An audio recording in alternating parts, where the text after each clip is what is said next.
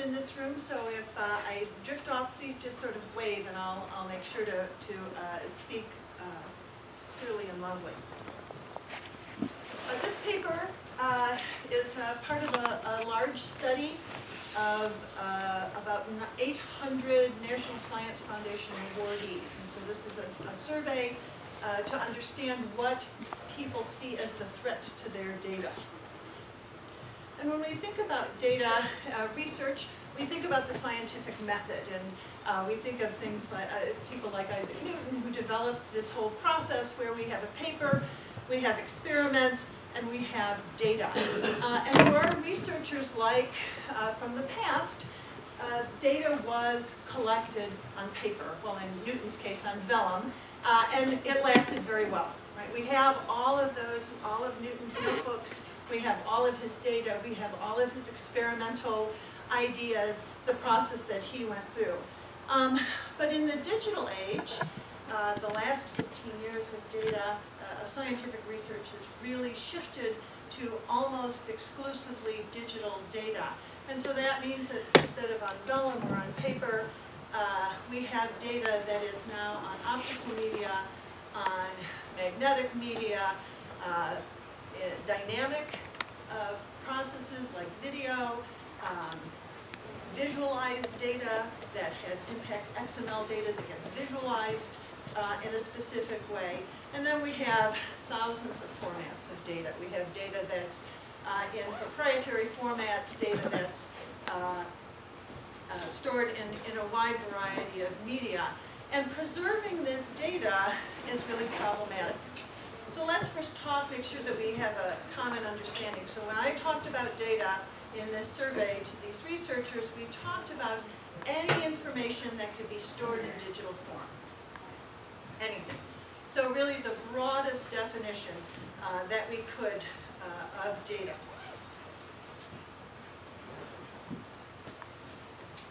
The nature of data is that it is dynamic. It evolves through the process. So researchers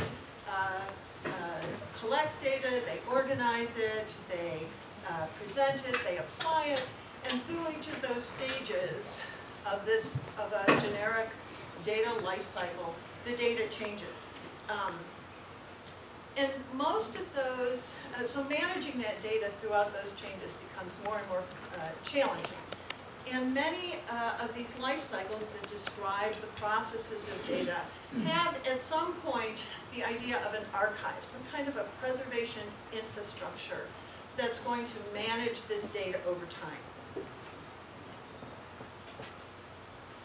And so preserving data has become part of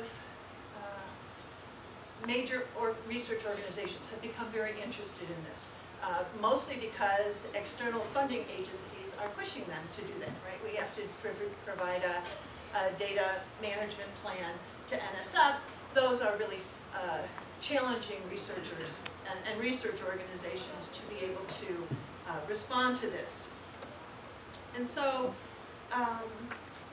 the idea of assessing the risk of threats to preservation has become an important theme throughout the literature. And there's a number of schemes that we'll talk about in a few minutes.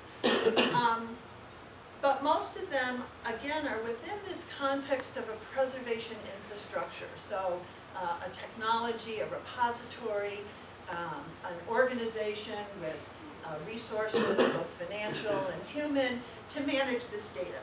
So there's a process that's implied with many of these preservation threats schemes. But I was really interested in the question of what happens to data before it gets to a repository. What are the threats that can happen, the threats that can affect data? And what actually are the data losses? Can we quantify some amount of data loss? And what are researchers doing within their own labs to mitigate these risks? So those were the research questions.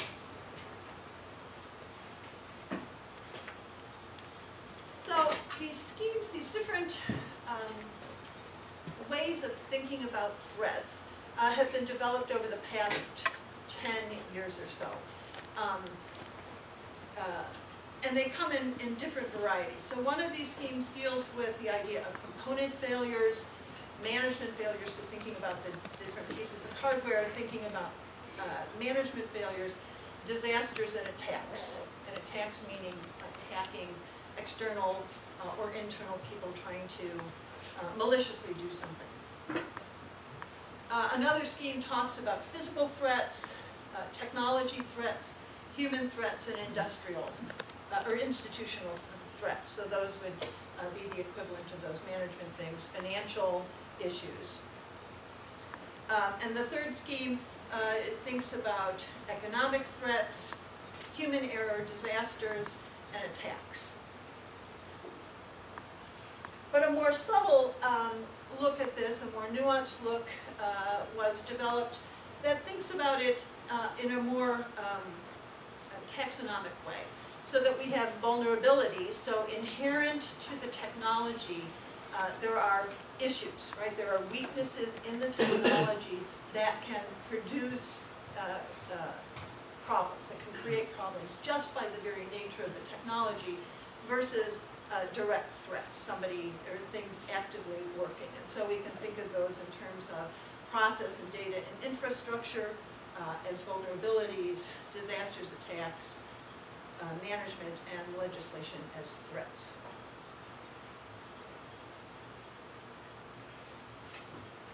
So how are these threats managed? How do we mitigate threats? And the primary mitigation strategy is good data management.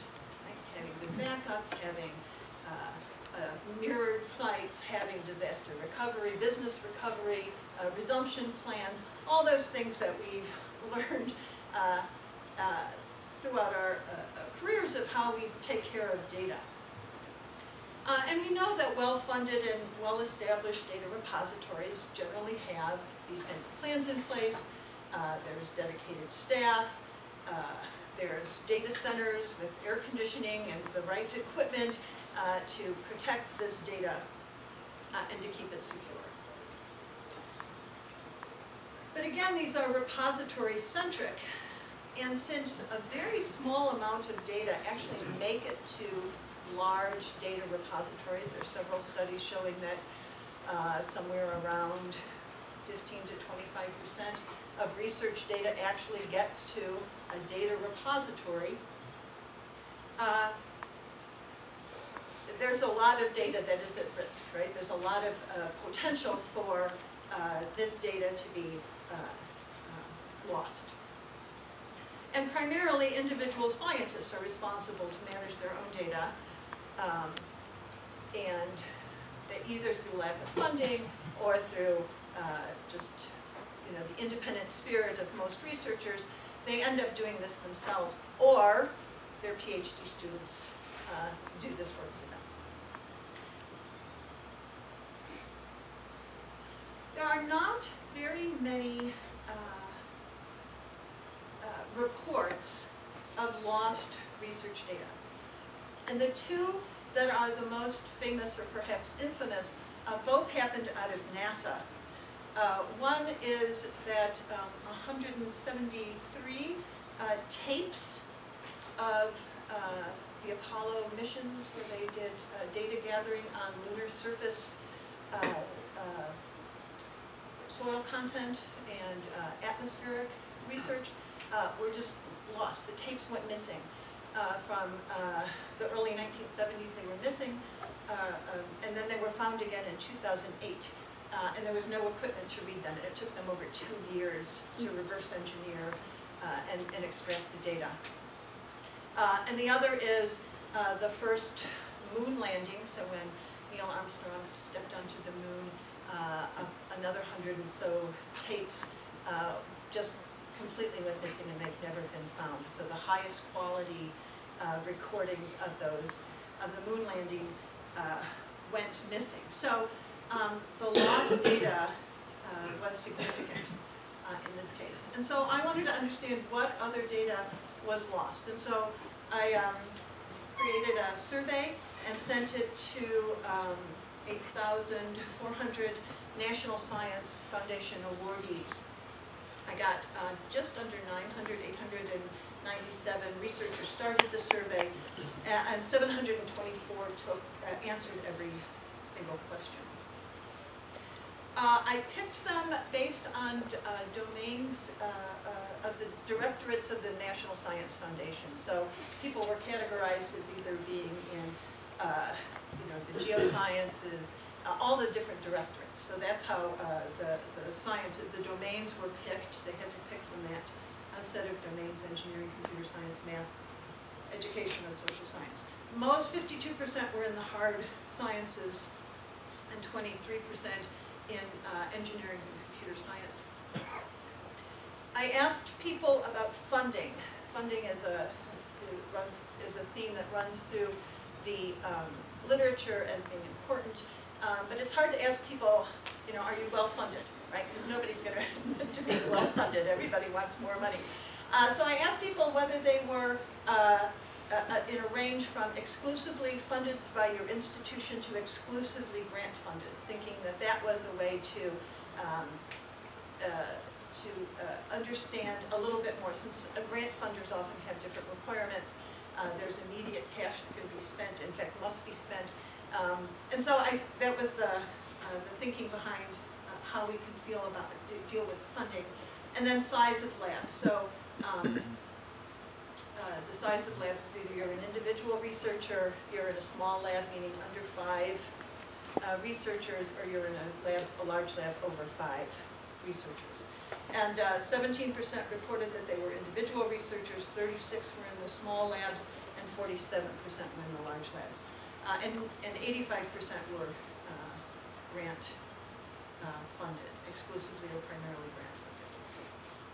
I got a really great distribution geographically, so 334 unique research institutions, every state plus Canada, Puerto Rico, Germany, and the UK.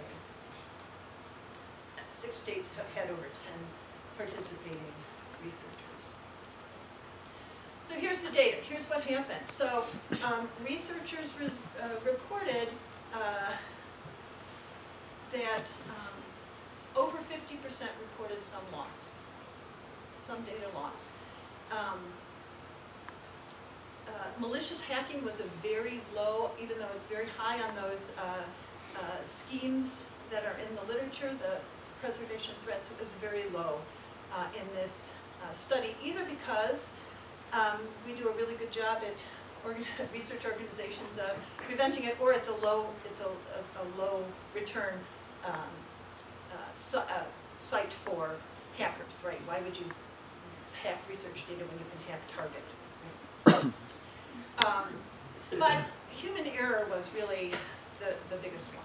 Human error was very large, both in inadvertent human error, like the, oh my gosh, what did I just do feeling when you've done something dumb, or by mistake. We didn't think we needed it at the time. We made a choice to delete this data and found out later we needed it again. Those two were the biggest, were some of the biggest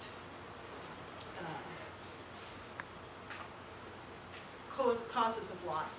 And that is sensitive to the size of labs. So the larger the lab, the large labs reported this more frequently than individual researchers.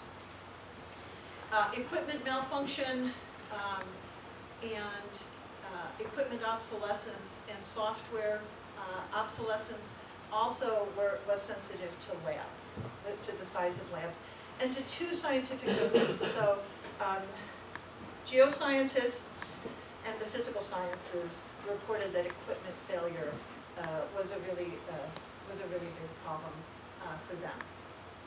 And obsolescence, again, was a big problem. Again, physical disasters was a pretty low, at 4%.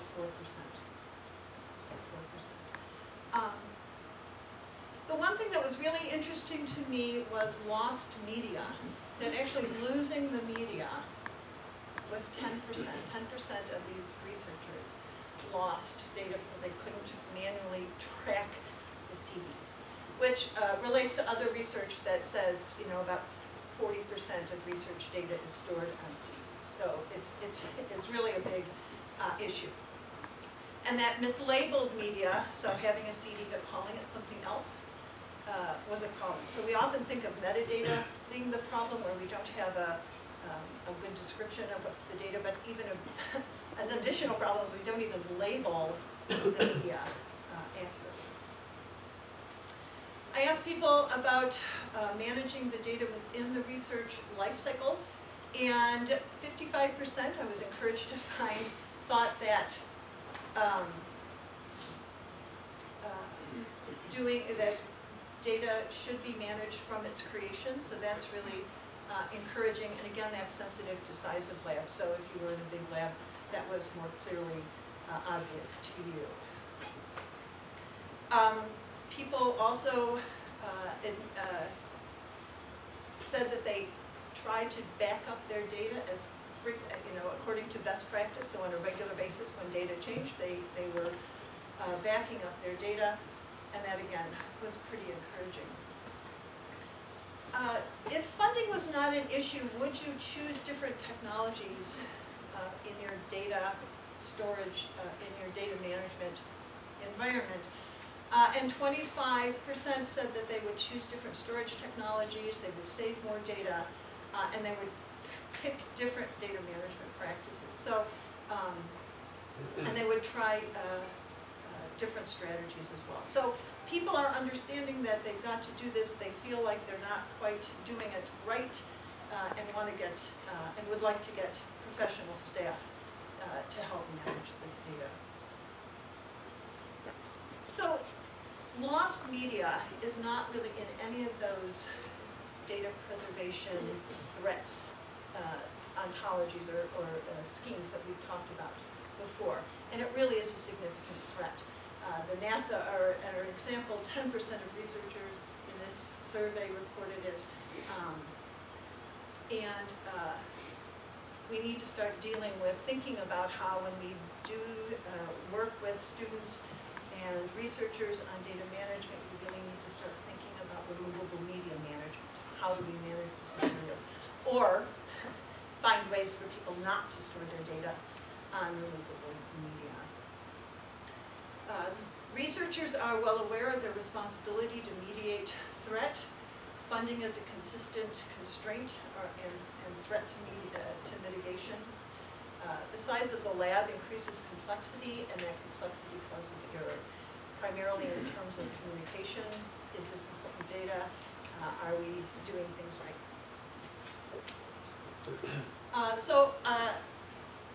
This was a general overview to the threats of data preservation, but there's a lot more that could be done. So if we could look at it, create a study that would look at where in the life cycle threats happen more regularly. Is it at the beginning, during the data collection? Is it during the quality control process where people are making dozens of new files as they're doing their different types of analysis? Is it at the end of the project where they're wrapping things up? Where do the problems really happen? We could look more at in-depth studies of mitigation strategies. So exactly, when you're doing a big, broad survey, it's really hard to get really nuanced questions about data practice. And so we could do a much more in-depth study of what the strategies are that researchers are actually doing. And it would be also interesting to see the relationship between the researchers' institutional infrastructure that they can use and their ability to maintain their own data. So if they have a really strong data center, are they doing a better job? Or if they have a weak, if they have a weak technical infrastructure in their organization, is that providing making a bigger risk for them, for their materials? So in conclusion, the assessment of risks and threats had really focused on the repositories. This study worked at looking at the individual researchers, and because most data doesn't actually get to repositories, so understanding these risks are important. Researchers really try. We need to give them more support.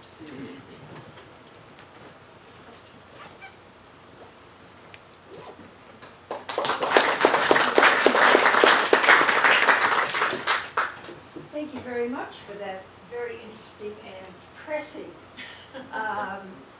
information and your study. Thank you. Do we have any questions for Stacy? I have no microphone. I'm sorry. Can you speak loudly? Sure. I found it interesting that almost half of your respondents said they would like to have someone help them. And so do you think that finding has any implications for the work of academic librarians? I do think so. This is just one part. I did a much larger study, and this is one part of it. There was another part where I asked whether they wanted to have work with librarians primarily for metadata creation, and it was about 25% said yes, and 30% said, I don't know, because, and the comments I got, because I did both qualitative and quantitative, the comments were, I just think the knowledge transfer would be so hard for the metadata creation. But I do think that there is a great opportunity for libraries and librarians to work with researchers to get data, to manage it, to get it into a repository, into a preservation infrastructure. So yes, I think there is. Yes. So I had a similar question and was wondering if, so I mean a lot of times university computing centers have mass storage. Right. And I wonder if a better place for that is not in the library rather than in the computing services, because they provide access, but they don't really help people manage their data. Right. And it seems like that might be a better fit. It could be. The problem with data centers and with the places that I've worked is that they're only interested in you while you work there. Right? So you get another job, you take and your data's, now you're stuck getting all your data. Right? Because you no longer have an ID, you no longer have anything. But libraries are persistent knowledge source. So from my perspective, that feels like a problem deferred to me, to say the data center. And they do it. Right. There's a number of places that do it, but it's the long-term persistent. Right, so I'm saying, the data center should be housed in the library rather than in the computing center. Yeah, no, I like that. Yeah, let's try that. Any other questions? I have a question. Oh, yes. Stacy, among your survey, how many people reported that they were actually storing in the cloud? Whether it's an institutional cloud or some other cloud?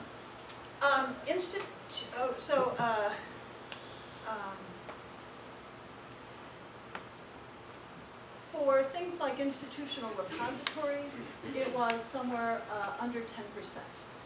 For cloud, which I didn't correlate directly to an institution, I just said cloud, it was really small, 2 or 3%. Yeah.